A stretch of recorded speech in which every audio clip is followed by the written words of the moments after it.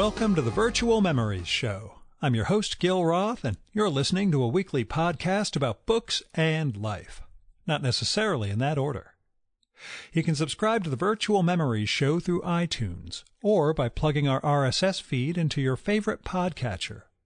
You can find the RSS feed on our websites, vmspod.com or chimeraobscura.com/vm. We're also on Twitter and Instagram at VMSPod, at Facebook.com/Virtual Memories Show, at virtualmemoriespodcast.tumblr.com, and on YouTube and TuneIn.com by searching for Virtual Memories Show. And if you like this podcast, please go to the iTunes store, look up the Virtual Memories Show, and leave a rating and maybe a review for us. That'll inspire Apple to promote us a little. And of course, you can also promote us by telling people about the podcast on social media or however else you publicize the things you like. You can support the Virtual Memories Show and get access to exclusive content with a recurring monthly donation via Patreon.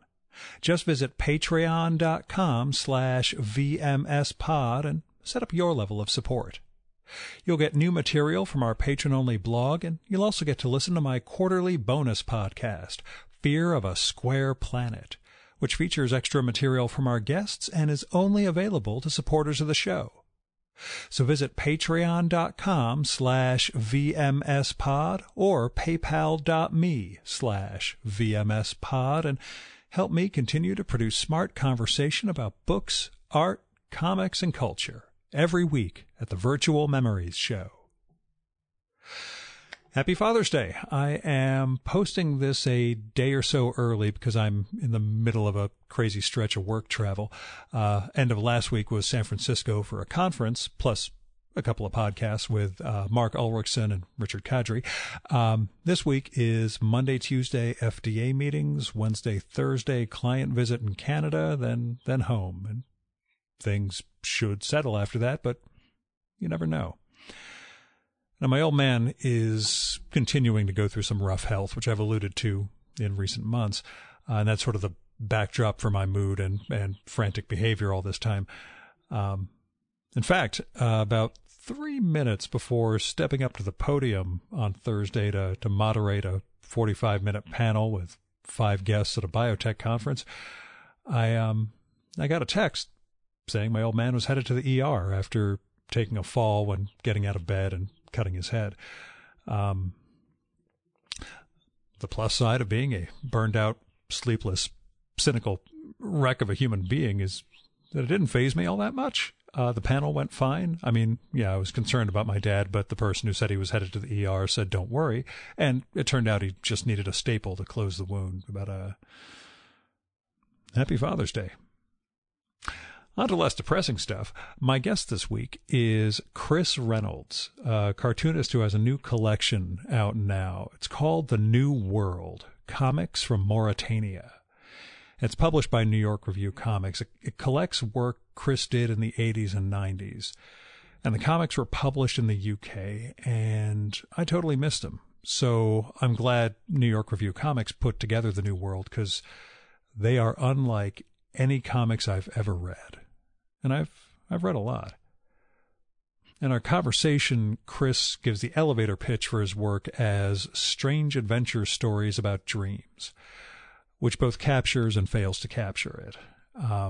The comics themselves are black and white with heavy use of blacks, and they tell stories of a kind of science fiction inflected England.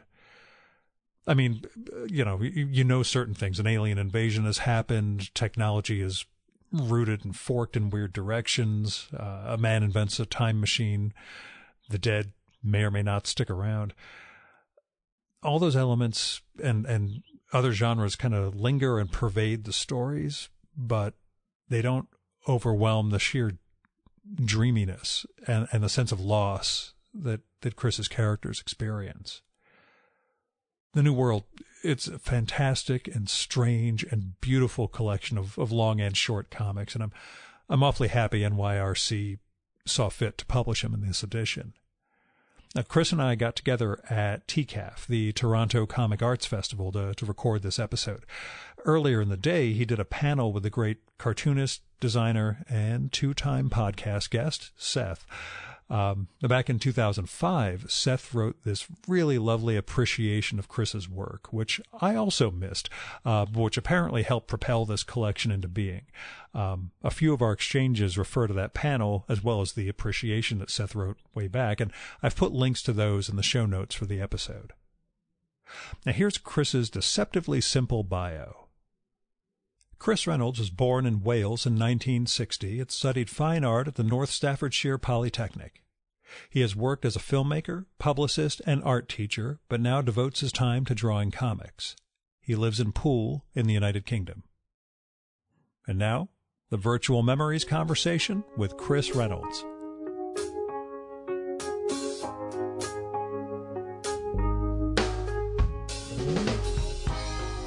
Usually when I ask a guest about a larger collection of their work, it's a question of them revisiting their past work and what they see in it as they come to it. But in this case, I'm curious, what do you think a reader, what do you want the reader, or how do you want the reader to read The New World?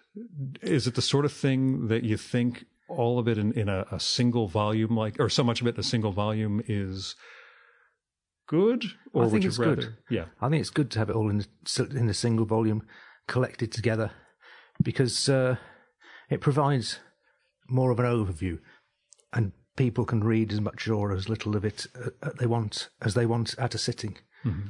And all my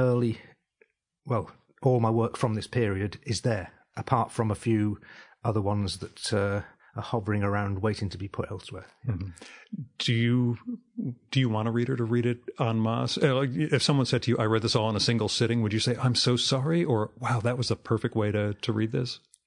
I don't know. I think I haven't really thought about whether people should read it at a single sitting or not. Mm-hmm. Because for me, the important part of the book is the short stories in the middle. The Dial's all right, the Mauritania graphic novel's all right, but where I feel most at home is in the short stories in the middle. Mm. They're the ones that I kind of did where I felt that I was getting closest to what I really had in mind, if I had anything in mind. Well, that question of intuition versus reason, which is part of the appreciation of this book, is something I also want to ask you about in terms of what was the writing process, I guess. The writing process has just been that I would come up with an idea for a story and I'd think, oh, that's quite a good idea. And I'd script it out, or I script out what I had of it, even if I didn't have any, even if I didn't have all of it. And I'd start drawing. Well, I'd panelize it to get the script to fit into even 9-panel pages.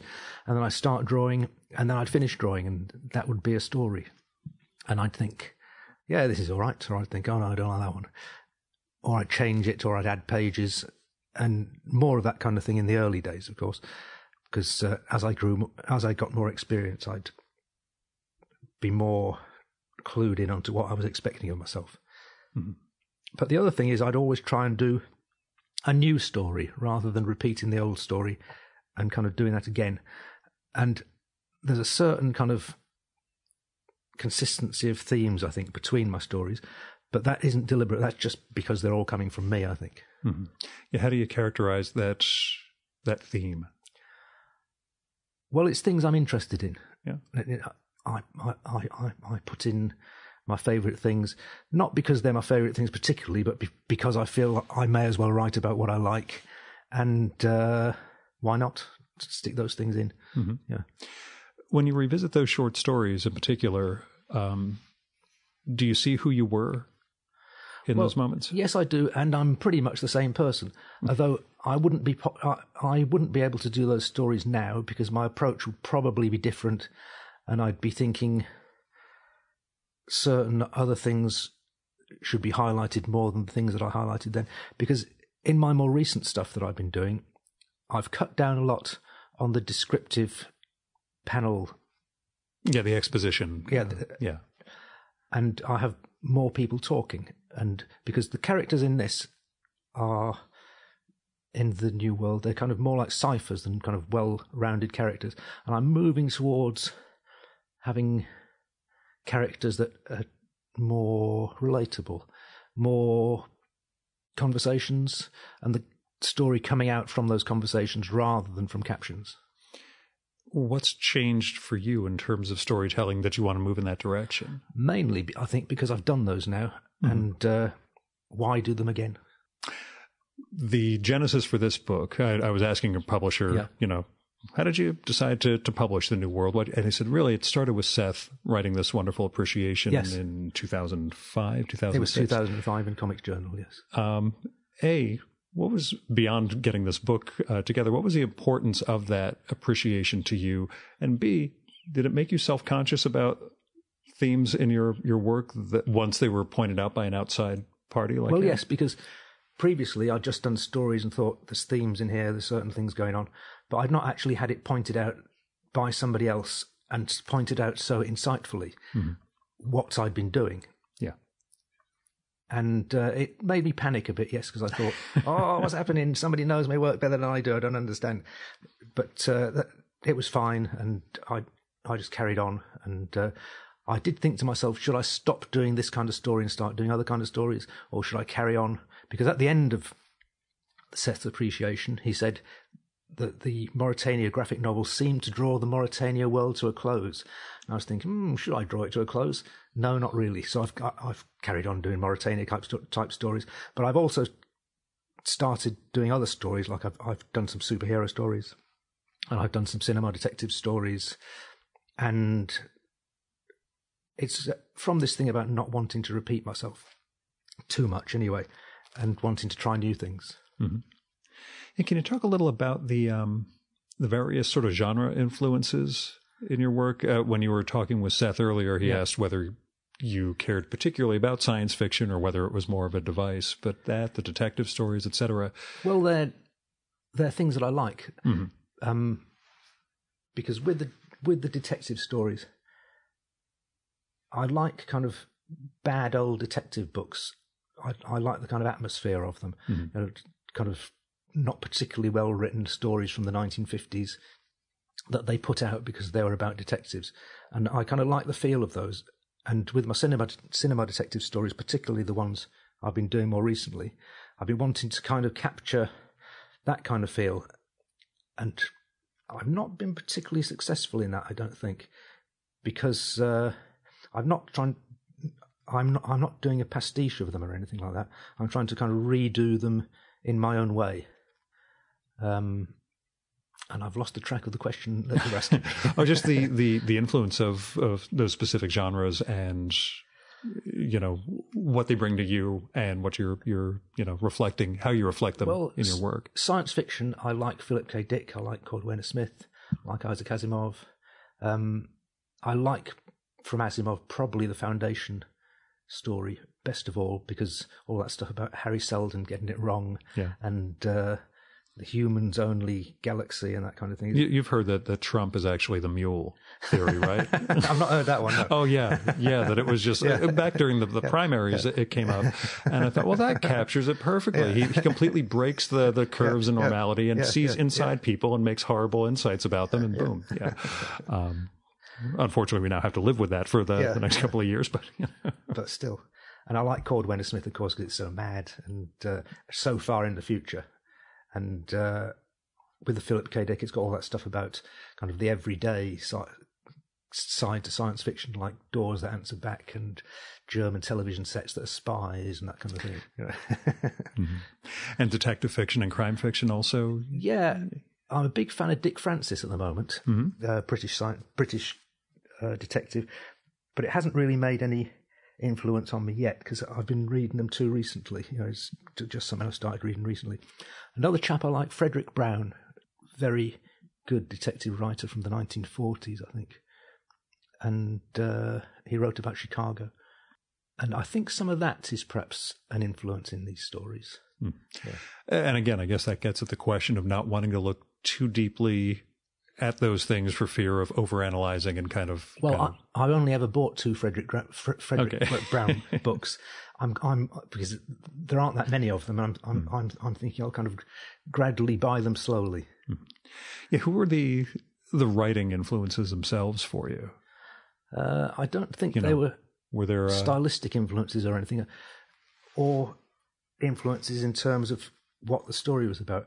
It was just kind of a feel of those things, because I wouldn't be capable of writing the foundation because I wouldn't have the interest to carry the story on it with all that detail. I wouldn't have the interest in writing a Philip K. Dick story because I don't kind of have the same concerns really.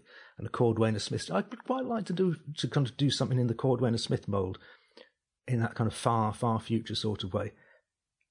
So perhaps I'll try that. Yeah. Mm-hmm. Yeah, you've written some prose novels. Yeah. Also, do those have certain? I did it, as I was saying to Seth this morning, because I was looking for an easier way of telling stories. Yeah. But it turned out to be a more difficult way of telling stories because I had great difficulty with the description and with the with my sentence length, because I used the short sentences like in the comics, and I don't think that my comics voice is particularly well suited to telling a prose novel. And, well, it was an interesting experiment. Mm-hmm. Yeah. And you've seen some of the prose work filter back into comics, or have you adapted some of the stuff you tried doing in prose back into... In this book, the first cinema detective story where Rosa goes to America started out as a prose story, because I wrote that many, many years ago, perhaps about 5 years before I started doing comics, and then I adapted it into the story that's in there. Mm-hmm. One of the other themes that came up during that conversation was nostalgia and its role in your work. To me, it looks like nostalgia for the time from before you were born. And yeah, that's a good insight. Yeah, I would say that's true. Yeah, I once had this idea that you'd go around and look at things, and anything that was already in the world when you were born was okay, but anything that was invented or came up after you were born, you weren't quite sure because it's not from you. Yeah. And how do you deal, given the rapid change and state we live in now? How much of that is real life pushes you around a lot, I've found. Yeah. And so you can't really get away from it, and you might as well accept what you can. And so I've moved away from what I was saying just now, and I'm thinking that there's not much mileage in thinking that way. But in terms of the style of the drawing and the kind of the physical reality of what's in the stories, it probably does have a strong reality of being from then. Yeah, and it seems post-war, but you come from a little bit after the post-war era. You're born around 60 or 61? Born in 1960, yes. Yeah. So you're not quite there for Reconstruction after World War II and rationing, but in the kind of period of what was stability in those days, it was kind of in that period. Because when I wrote and drew those stories, I kind of had the idea that these will take place in a world that's in a bit of a steady state, and things are going to happen, but there's going to be this steady state going on, and there's not going to be any particularly dramatic things happening. I mean, dramatic things do happen, but there's going to be no kind of big sweeping changes. It's going to be this continuum of many years of things being pretty much the same, but things happen to the characters. And I thought perhaps something to do with security about that, not sure. But I didn't want to perhaps I had the idea that I wanted to have a kind of solidity of place, and having a long period of peace and comparatively sameness would make it seem less fleeting. Mm-hmm. Everything does seem to have occurred before in the story, even the Dial, the lead novella in it. It all happened before. Now we're looking back on it. Yeah, we're dealing with the aftermath. Yeah. We're looking back at the things from before we were around. That's got perhaps it's something to do with storytelling, because my wife took me to see some Greek drama, and we saw this thing, and the bloke's talking on the stage, and it was a bit dull. And but they were talking about a battle, and they said, "It's going to be this great big battle tomorrow." And I was thinking, it's going to liven up. We're going to see this fantastic battle. So it's been worth the wait. It went on to the next scene. Same two blokes came on. Did you see that battle yesterday? Yeah. And perhaps it's something like that, and yeah. You'd rather have the reflection after the fact instead of the... Because I'm not really interested in, as it were, the battle itself. I'd much rather kind of have the atmosphere or the thinking about it, something like that, I think. But my answer that I'm giving now, I'm not sure about it. Oh, that's fine. I assume anything you tell me is just what we're saying in the moment. Yeah. That's, I'm not going to say this is the gospel of what Chris is all about. So, but that said, let's go deeply psychoanalytical. I'm just kidding. But I did want to ask, I was interested again during that panel. You'd mentioned, your father was a classics teacher, and your mother was an art teacher. Yes. Do you see, obviously the art thing, but do you see both of those, either of those threads in your work particularly? I didn't particularly at the time, but I see them now for sure, yeah. And they're both very interested in archaeology and nature and that kind of thing. And so I was surrounded by that stuff when I grew up, and it just went in there, yeah. Mm-hmm. So for sure, yeah. And your folks were supportive of comics? They've always been supportive of comics. Mm-hmm. They'd buy me comics. My grandparents would buy me comics. My dad would read my comics after I'd read them, that kind of thing. And I think you went to art school, were trying to work in figurative painting? Figurative painting, Once upon a time, and then comics became the mode for you? They did, yeah. But all the time I was doing my figurative painting as well. I've been writing short stories that were pretty much about the same kind of thing as the Mauritania comics became later. So the kind of two strands kind of automatically merged, it seems, looking back on it. Did you know what a cartoonist was, what it meant to be a cartoonist, I suppose? Well, there are many different cartoonists, because when I was at school, I used to sit next to a chap called Malcolm Humphreys, and he always wanted to be a cartoonist. And he became a cartoonist, and he worked on the Western Mail in Wales, and did political cartoons, and did all sorts. And he's still doing it. But we were talking recently, and we do completely different kinds of cartoons. He does cartoons about Welsh rugby, caricature, that kind of thing, and I do things like this, like kind of longish, introspective narrative stories. And we came across recently a strip we'd done. Well, it was actually a board game that we did together while we were at school. and oh yeah, fantastic! Look at this. Yeah. Do you stay in touch with other artists or other people from your youth?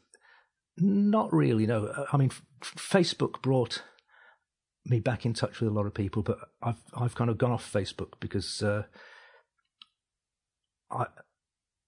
it seems to me on Facebook, it kind of comes up behind you. It gets closer and closer, and it just says, "Is this your brother? Is it?" Oh yeah. Did you know this person? I'm thinking, well, yeah, but I don't particularly want Facebook to be coming up. Okay. You don't need to draw the connections in my life. I do that myself. Yeah. Literally, all I use it for. It's been a year and a half that now all I do is promote the show. I don't post anything about my life. I don't, comment on other people's stuff. I just use it to. Well, I've come off it completely. I mean, I haven't kind of deleted my profile or anything, but I just don't go on there anymore. Yeah. I think it's healthier. But I'm on Twitter. Yeah. Which is more fun. And if anybody wants to know, it's Mauritania Comic is the handle, but but not comics. It's just comic, because otherwise the name would be too long. Ah, okay. And you're also Cinema Detective as your handle, I think, or something like that. Because that's how it first showed up. Cinema Detective is following you. It said on Twitter. I'm like, who is Cinema? Okay. That's Mauritania guy. Yeah. Where did Cinema Detective come from? Well, that's like we were talking before. It came from me liking cheap 1950s British crime books that were done not particularly well, but had a lot of charm. Yeah. And the idea is that Ken and Rosa, they live in Birmingham, UK, and they make films about their old cases. And so they're a normal detective agency, and they make films about the cases, and so they're colloquially known locally as the Cinema Detectives. Gotcha. And it's like kind of Paul Temple, he's a crime writer who goes around solving crimes as well, and that kind of thing. And I thought, yeah, I could do some stories about that. And so I occasionally do one. Yeah. And sort of, at least in here, sort of bring them into the... And they cross over with... Yeah, I was going to say, I mean, it's I hate to do the shared universe canonical thing, especially when so many of the stories are so self-contained. But all my stories are in the shared universe. Even the superhero ones are in there. You know, the Moon Queen and the Bee that I've done recently. Was that a influence, that whole like the Marvel universe type thing when you were a kid? Yeah. But in this period, when I did these stories in the New World, it wasn't really in any of my stories to have superheroes. Oh, I just mean the whole shared continuum thing. You know, having the different threads. Well, I've never really kind of thought to myself, oh, there's a world of Mauritania. I just thought, I'll do a story about this. I'll do a story about that. And a few years ago, I thought, right, there's three main strands of the work. There's Mauritania stuff, there's Cinema Detectives, and there's Moon Queen and the Bee. So I'll kind of split them up and have the three. But that's just an artificial way of separating them. And I don't know how, I thought it might be useful, and now I don't think it's particularly useful. And a story is just a story. What did you learn about story? What did you get better at in terms of how to tell a story? I'm getting better at, as we were saying, moving across, because the use of captions in the New World and these previous stories, I think it's quite strong. It's quite a good way of telling those particular stories. But I've been moving on, as I was saying, to having the story told more through dialogue, not so much through action, because I'm not really interested in action, as we discussed previously, but certainly more in terms of developing the story through dialogue, because there's nothing wrong with the New World way of telling the story, but this is just different, and it's fun to try something new. Mm-hmm.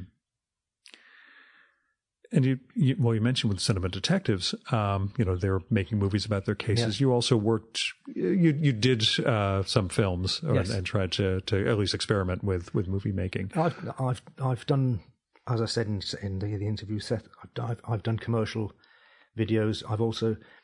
I did a Mauritania Comics film, which is on YouTube, called Hunters of the Sun. But it's been like my paintings. I've not really had the interest to kind of really get into it and push it. And I found, particularly while making Hunters of the Sun, that there's very little creativity. All you're doing is organising things. It's an exercise in losing all your money and in logistics. And you think, well, I was going to make this film, but I'm doing all this other stuff, and I could just sit down and draw a comic of it. It'd be miles easier. Because I started doing that film because I'd always wanted to do a film. And I thought sneakily at the back of my mind, it might be easier than doing comics.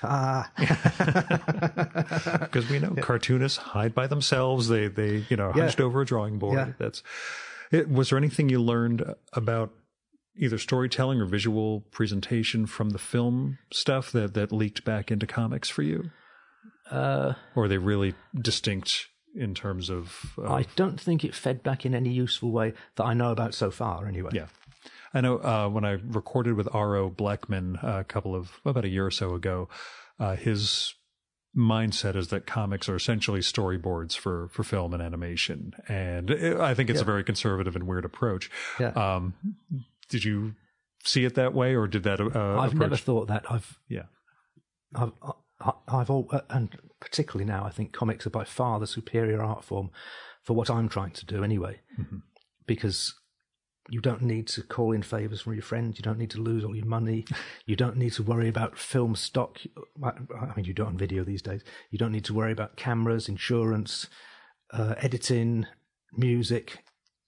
I mean, music in films, the people in the films don't hear it. How does that work? Yeah. And, and as we've discussed, text novels, prose novels, you've got to put all that description in. You've got to work out where to put your exposition.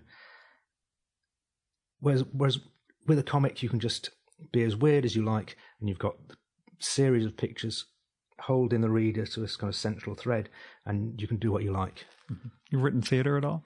No, I've not. Actually, yes, I've done a Cinema Detectives play, and you can download it from my website, cinemadetectives.com. What was that experience? Was that because I'm wondering if that's sort of the middle ground between film and comics in terms of no, I just did it once. I thought I'll try a play. I thought I'll do 4 characters, or possibly even 3, a small play that people can put on about the Cinema Detectives. And so it's quite old now. I did it about 5 years ago. Yeah. Okay. And nothing that, again, turned into I'm interested in doing this stuff, or was it a creative dead end along those lines? Well, creative dead end sounds like it was a bit of a dead end, but an exercise. It was an exercise. I didn't know where it was going, and like before, trying something new.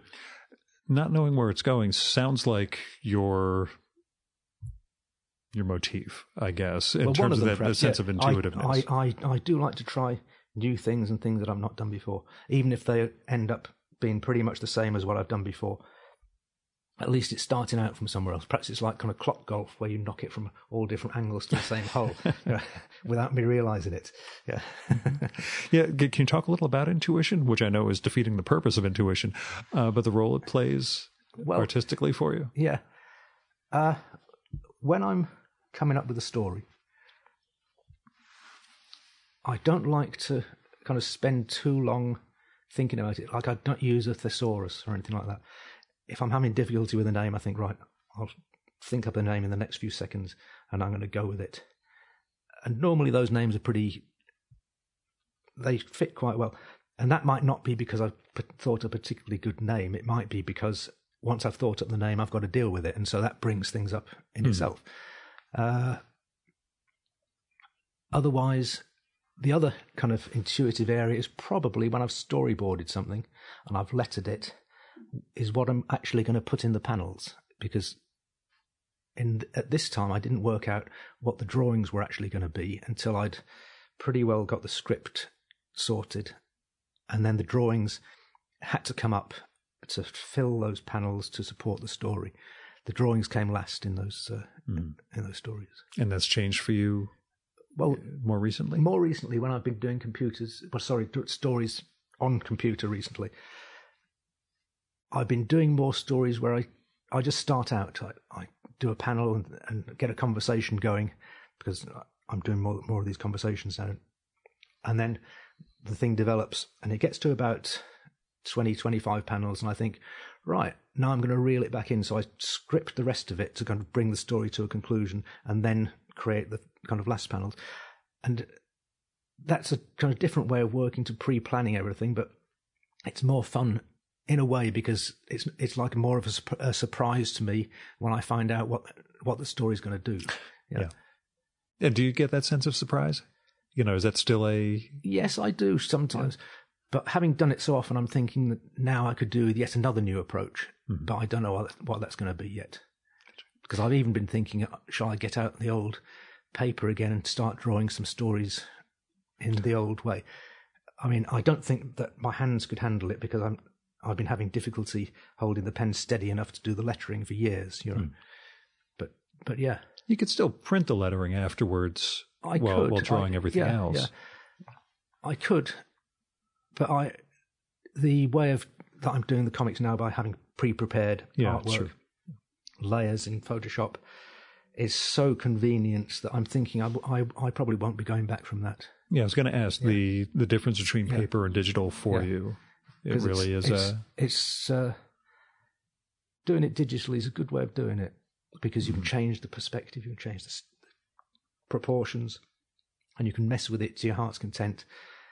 And anything new needs drawing, you just draw it up, and you've got it in the catalogue forever. You can always reuse it, and the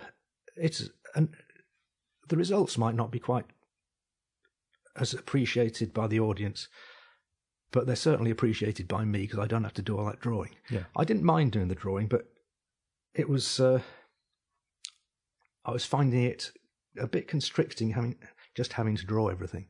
Mm-hmm. And it came up during your conversation with Seth, creates that tension of cartoonists who just wish they didn't have to draw stuff. Yeah. But you also don't want to just write for somebody else to draw. No, you don't. Well, I don't, because I want to have it exactly the way I want it. Yeah. And some cartoonists, because we were talking about the American Splendor cartoonists, I like the kind of very straightforward drawing style. I don't like, well, for anything that I write, I don't particularly like anybody illustrating it that has a kind of distinctive style. Mm-hmm. Because I was thinking, if I wanted it drawn like that, I'd draw it myself differently. Yeah. Yeah. It's like I was recording with David Lloyd last week. Yeah. He was visiting in New York, and you'd mentioned something about how Dave Gibbons was trained as a surveyor, and I was like, oh, okay, that makes sense. Just because that geometric, plainness. I don't mean it in a bad way, but just his way of framing everything. Yeah. I could see those eyes suddenly. Yeah. It made sense. Yeah. So, but you're fine with digital and happy. Did it take you a while to get comfortable drawing on a tablet, or? I don't draw on tablet. I draw on paper, but then scan. Oh, okay. I wasn't sure if you do the okay, so it's still one step removed. But. Yeah, but I mean, I've tried drawing with a tablet, but I don't like it. Yeah. That's a lot of artists. Yeah. Expert. They say nowadays it's getting better at replicating the texture and the force. But the other thing is, I do like to I do like to be away from the computer sometimes. I just go and sit on the chair with the pad on my knee and do the drawing and think, right, scan it. And, You also like getting away in general in terms of long walks. I do, yeah. And getting out of the home environment. I do like to walk around and to wander and that kind of thing. Yeah. Do ideas either occur to you or straighten themselves out when you get away like that? Not really. It's just for the sake of walking? I think that if I'm thinking about anything while I'm walking, I tend to fret rather than come up with ideas. Yeah, that's what I wonder. I'm just a giant ball of anxiety, so I wonder about that sort of stuff. Sometimes just the getting away from everything and not thinking about it is where it suddenly solves itself, and you can, that's what I should be doing when I get back. In my day job, as I was saying before, I'm a care worker. Mm-hmm. And when I'm with my clients, I find that very, very kind of calming because you're thinking about their things. Mm. And that's wonderful, Do you steal story ideas from them? I don't steal story ideas from them, but I do find them inspiring. Okay. I find the clients inspiring and reassuring too. Yeah. How so? Well, because like you were just saying, I'm a huge ball of anxiety. Well, I'm a huge ball of anxiety as well. But when you're with a client, looking after them and doing things for them and reassuring them, you're reassuring yourself as well. You say, you don't have to worry about this. And you're thinking, I could have done with telling myself that. There a project or a story that you want to get to? I don't know, because before I came to Toronto, John Park in particular, my friend who put on the launch party in Worthing, was saying, Chris, come up with some ideas about what you want to do, and when you go to Toronto, suggest them to people and see if anything can come of them. But I've not been able to think of anything. I've just come here and thought, I'm going to do these interviews and do my best at the interviews, but I really can't think of any big project that I want to suggest to anybody. I mean, if anybody was to come to me and say, Chris, can you do this and can you get involved in this project, I'd certainly look at it very seriously and be very interested in doing anything. Mm-hmm. But yeah, I'd wondered if there was just one either adaptation or something else you'd been thinking. Well, we were talking before about Cordwainer Smith, and I was thinking, perhaps I could do something along those lines. Perhaps I could do something set in the far, far future, which would kind of have that thing where it's kind of so way out it kind of makes your head swim. Yeah, something like that. Sort of 1 million AD. Yeah. Just because I recommended the Cordwainer Smith stories to one of my friends, and he said, "Well, why do you like these?" And I said, "It reminds me of being a very small child," and it does, because when you're a very small child, there are so many things going on, you don't know what they are, and it's the same because or in the Cordwainer Smith stories, you don't know what these things are, and then they kind of swim around you, you know. Mm-hmm. And I think you'd said also this morning on the panel that unlike virtually every other cartoonist, you're not tormented by your childhood particularly, right? No, I'm not tormented by my childhood at all. Yeah, that's weird. I don't think you're going to fit in here. I'm tormented by the passage of time and how to kind of make sense of the passing of people and the passing of situations and the passing of stages in your life. Yeah, in terms of mortality or just change overall? In terms of change. I mean, mortality, we all know it's going to happen. Yeah, the big change. And it don't matter because if you could live forever, would you bother doing anything? Mm. And other similar, not particularly important questions in my view, but the kind of changes over the years, you know, you realise I'm never going to go there again and dam that stream again or build a tree house in that tree again. But it was great when it happened. Mm-hmm. You sort of seem to capture that in a number of stories in the New World, but particularly the one about the man in the time machine. Yeah. With that absolutely either devastating or absolutely wonderful final panel where we realize what the time machine is. Yeah. And that didn't help you get over it, I assume. There was no cathartic effect of actually managing to encapsulate that perfectly. I'm not really interested in a cathartic effect. I'm more interested in writing something about it. Yeah. You know, to kind of to get something from it, mm-hmm. to make it something that's actually going to help. You know, blimming time might be passing, but at least I've got a story out of it. Yeah. And you've made a wonderful body of work over the years. Did you? How did you feel when you saw the collected edition? I thought it was wonderful. Yeah. First of all, I saw a picture of it before I'd actually seen the book, mm-hmm. and it was posted by Lucas and Nick. Gabe. Oh, Gabe. Yeah, okay. At their New York offices, and I thought, that looks fantastic, you know. And I got a copy, and it still looks fantastic, yeah. and it still does. And at the launch party in Worthing, my friend Shez was the photographer there from Smoke and Mirrors Photography, and she took a number of pictures there of the book and of me and signings and things, and it looks fantastic in her pictures as well. And the way that the light reflects on the metallic cover is marvelous. Yeah. Mm-hmm. Yeah. Had you ever visualized what it would look like altogether, or was this something that, you know? Well, before I actually saw the book or a picture of a book, there was an image circulating of the cover in kind of flat colours. So I'd seen that, and I didn't know it was going to be. I didn't even know it was going to be hardback to start with. Yeah. I didn't know it was going to be metallic until quite late on. Didn't know it was going to be embossed until I saw it on their description. I thought, oh, embossed, wonder what that means. Well, debossed even. Yeah. And I certainly didn't know it was going to be so huge, you know, so thick. I thought it'd be about half the thickness and paperback. But so when it comes out like this, I just think marvellous. But on the other hand, all the stuff being in there, in some ways it's not mine anymore. And if it is mine, it's from a different me. Yeah. That's sort of what I was getting at earlier. Yeah. I was wondering, do you see these past selves when you're looking at it, or is it out in the world now in a way that is out of your hands? Well, it's like I was saying, I think I was saying to Seth, I drew a line under those stories and started doing the computer stories, which I thought the computer stories could be more mutable. I could change them if I wanted. I was going to have it a lot looser now. Mm-hmm. And I thought, right, I'll draw the line under those old ones. They're all set. They're finished. And they can be finished with, published or not published. But the new ones are going to be more fluid, going to try lots of new different things.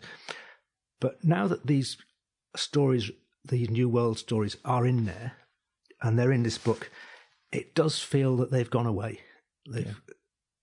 It's a lovely book, and Seth has done a fantastic job. And I'm very, very, very, very, very, very, very, very, very pleased with it. But they have gone away now. Mm-hmm. Yeah. Yeah, I guess that sense of externalizing, like this sort of a monument of your life at that time. And I'm not sure I like a monument of my life either. Sorry. But I'd rather have it than not have it, you understand? Yeah. You know, far rather. Yeah. Were you tempted at all to fix anything? No, because when this project first came up, I thought to myself, I'm not going to try and influence this book in any way. I'm going to let them do exactly what they want, and I'm going to just agree to everything, because these stories are all finished. Yeah. And so I've not objected to anything. I've not made any suggestions. I don't think I've made any suggestions anyway. Just let them get on with it, trust them, and then they did a marvelous job. Okay. Yeah, so I wonder, some artists, especially for cartoonists, your development is in front of everybody. It's completely visible. Yeah. So some cartoonists look back at early work and, if I could just change that arm, let me get this panel back to you. But you were comfortable enough with... I don't want to... Yeah. There are so many stories and so many little things. I thought, but I've tried changing panels in various things. Well, I've occasionally changed things, but I've always thought, has it lost something by my changing that? And the answer is probably yes. Mm-hmm. And so even if I've technically improved it, it's kind of... It's not the unity that it isn't the thing. Yeah. Yeah, I guess it all, once again, sort of ties into that that notion of intuition that you were talking about, and that comes up in the book, that sense of not being sure where things are going, but that the... Well, it keeps me interested in it, you know. Yeah. If I knew all that was going to happen, I wouldn't bother. Mm-hmm. Can you talk a little about what it was like cartooning in that mid-'80s to late 80s London escape, Paul Gravett nexus of... Some of it was done by candlelight. Yeah. Because when I was doing Monitor's Human Reward, I lived in a house where everybody else was very poor at paying the electricity bill. And so I remember doing some of Monitor's Human Reward by candlelight. Otherwise, I'd have a board, I'd draw on my knee, I used to use washable ink for some reason which I don't remember, because I don't know, perhaps I thought I'd saved my brushes, but now I'd use the kind of solid ink that wouldn't wash away. And I'd draw the, for doing the artwork, I'd draw the panel lines first, ink the panel lines, draw horizontal bars in pencil for the lettering, do the lettering. Then I'd do the wiggly lines around the lettering using a comb that I cut very carefully to create that. Then I'd pencil in very roughly the compositions of the panels, and then one by one I'd work up the panels going through the story, and then I'd tidy up, erase, process white, and then I'd decide whether I like the story or not. Mm-hmm. Finally, usually I would, but there's some stories I haven't worked out, obviously. Yeah. Was there a sense of that interaction with the other cartoonists? Was there any sort of pushing or, holy crap, this guy's working at this level, I better raise my game? Or Not did you really, feel no, you were no. really working in your own vein? I was working on my own vein because nobody was doing quite the same kind of thing. Yeah. And I think that they're still not. There's a lot more stuff and introspective stuff and stuff about dreams out there now, but I'm still kind of the only one in kind of my area, I think, doing this kind of thing. Mm-hmm. Yeah, and it's still a tough thing for me how to describe or characterize your kind of thing. I've been trying for years and years to kind of do what they call the lift conversation. Yeah, the elevator pitch. We call the it, elevator pitch, and I've never come up with it. But I forced myself, and what was it?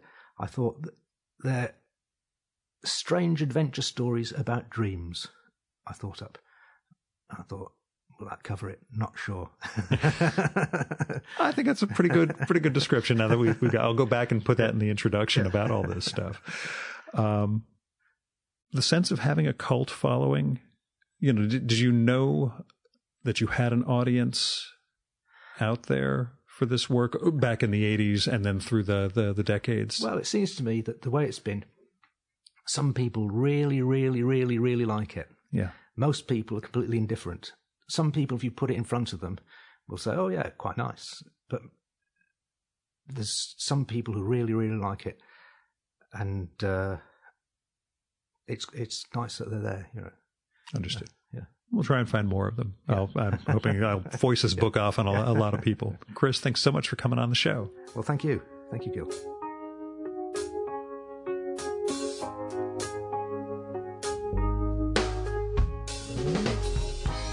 And that was Chris Reynolds.